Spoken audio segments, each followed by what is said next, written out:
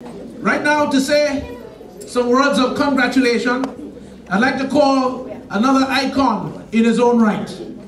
You know, for those of us who have been privileged, to be part of the media, in what sphere or role we have played, whether it's the print media or the talk media, we definitely have considered ourselves as being lucky. And one person who has created a magnanimous impression amongst the listenership of the Eastern Caribbean in the days when most islands in the Caribbean had just 1 or 2 radio stations. He created a following amongst Trinidad, Tobago, the Windwards, the Leeward Islands, Barbados, and what have you, with a morning show that is unheralded because of the class that he presented.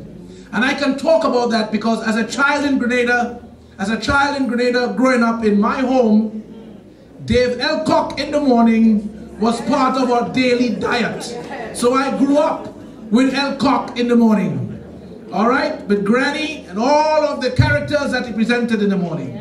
By him saying that no matter who you went to bed with in the night, you must wake up with Elcock in the morning. A man who has become a friend of the artists of the Caribbean. He has introduced all of the artists that you can think of. Many a Calypso has been composed with his name being involved in it because of who he is and the reputation that he has developed because of his program. I want us to give a rousing welcome as he gives congratulations to someone he knows very well. The one and only, the supreme radio announcer, Dave Elcock.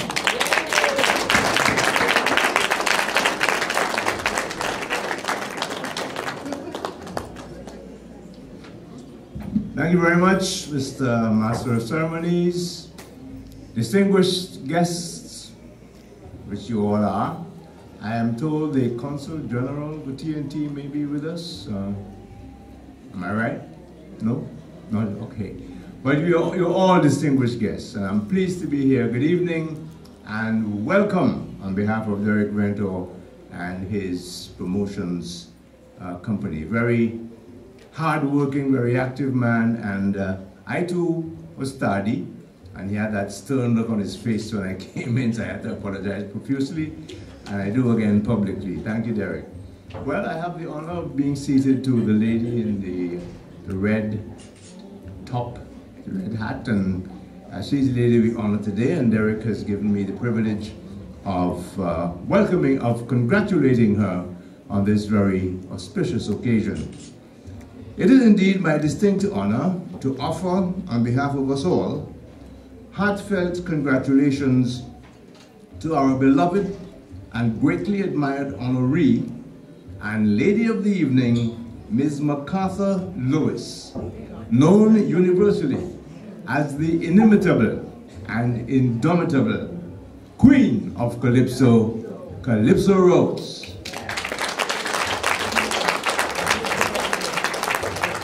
Born a few decades ago in Bethel, Tobago, she has long been accepted as Tobago and Trinidad's gift to the world. You see which one I put first? Tobago and Trinidad's gift to the world of not only Calypso, grand as that is, but to entertainment, as anyone who has ever seen her command the stage will happily attest. To do full justice to her lengthy, internationally acclaimed, and still undiminished career will require much more time than I've been afforded. So allow me to summarize here as concisely as possible. At age 15, MacArthur started composing, turned professional at 24, and to date has crafted over 800 compositions and recorded more than 20 successful albums. Her first Calypso, would you believe, was birthed back in 1955. Let me see if I can do some quick maths. 59 years ago, as a teenager, after she witnessed, of all things, a man stealing the glasses of a woman's face in the Quasi in San Juan. I did my research, Rose, in the Quasi. So in the song, she advised her fellow Tobagonians to remain over there in sweet Tobago, because Trinidad was no place for them. Her first sobriquet of choice was Crusoe Kid, I found out, until her present moniker, Calypso Rose, was gifted to her by Mighty Spoiler, along with the great Kaiso composer, better known as Piggy, and a gentleman nicknamed Spike. He must have been pretty sharp. Performing beyond Trinidad and Tobago for the first time in 1963, Rose won countless fans from Grenada to St. Thomas, copying the twin Calypso and Road March titles in St. Thomas with her first recording, Cooperation. 3 years later, in 1966, her red-hot party pleaser, Fire in the Wire, grabbed the honor of becoming the first Calypso ever to be performed 2 years in a row, 1966 and 67 in Trinidad and Tobago Carnival. I well remember that. Streaking ahead in the mid-1970s, Rose not only captured the Calypso Queen honors over 5 consecutive years, from 1972 through 76, she also scored mega hits with Constable Rose and Do Them Back, which became her first gold-selling record.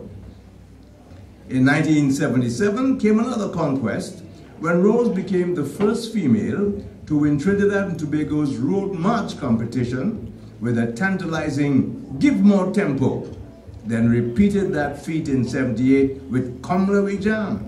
In that year too, our smiling honoree beat back all comers to become the first woman ever to win the National Calypso Contest, which up to then was known as the Calypso King Contest, effecting the change to its current title from Calypso King to Calypso Monarch in her honor. So she created history in Calypso. I could go on, ladies and gentlemen, but I'd have to overstay my welcome, and I can't do that. So I'll just end with this glowing reference to the indomitable spirit with which God has blessed this remarkable lady we lionize today, courtesy our University of the West Indies as Dr. MacArthur Lewis. On 2 separate occasions, dating back to the mid-90s, with the Almighty's help, she beat back that dreaded enemy, cancer, and is today one of its very grateful survivors. Between 19... Yeah, that's a moving on for sure. Thank God. Between... You know, I'm lionizing the lady and her attention is anywhere but come here. Anyway. Between 1978 and now, Calypso Rose has received 23 achievement awards, including her latest, the UE Doctorate, which has occasioned this grand and joyful event today. So, Dr. Lewis, on behalf of all here assembled, also every proud son and daughter of Trinidad and Tobago and the Caribbean, and millions of fans and admirers worldwide, I am overjoyed to say a very hearty, congratulations! And I close with this. May the good Lord bless and favor you with decades more of life, success, accomplishments, and deserved recognition for so wonderfully fulfilling the tasks He appointed you to on the day of your birth. Thank you, ladies and gentlemen, and warmest wishes from me and my family to you all for a blessed Christmas and the most rewarding and successful 2015 and all the years beyond. Can we have a hip hip hooray for our honoree today? Hip hip hip! Hip hip hip! Hip hip hip! Thank you kindly. Appreciate it. Have a great evening. Thank you. Thank you very much, Brother Dave. Well appreciated. An icon. And, you know, in the days back then in the 70s and thing, you know, where you on 610 Radio Trinidad, you on Barbados, VOB, CBC in Barbados, what have you. These were the kind of stations that the people in the small islands, the Windward Islands and the Leeward Islands, basically gravitated towards outside of the region. Dave Elcock, Phil Simmons and Brother Dave. You know, Dave Elcock was the MC. Right. There you go. Yeah, you see what I mean? Nobody called my name, no guys.